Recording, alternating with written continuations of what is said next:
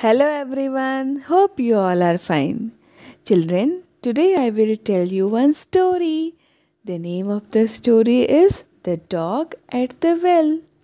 You know, children, a mother dog and her pup lived on a farm. On the farm, there was a well. No, children, the mother dog always told her pup never go too near or play around it. But what happened one day? One day, one of the pups was overcome by curiosity and wondered why they were not allowed to go near the well.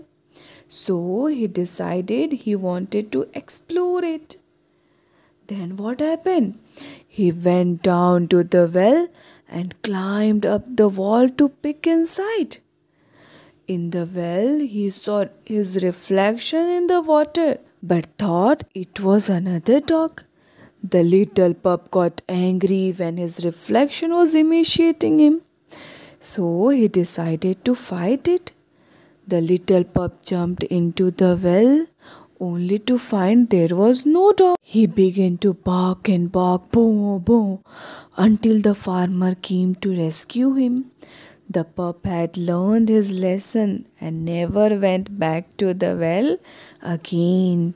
So, children, what you understood, always listen to what elders say. So, children, always listen to your elders and parents. Thank you.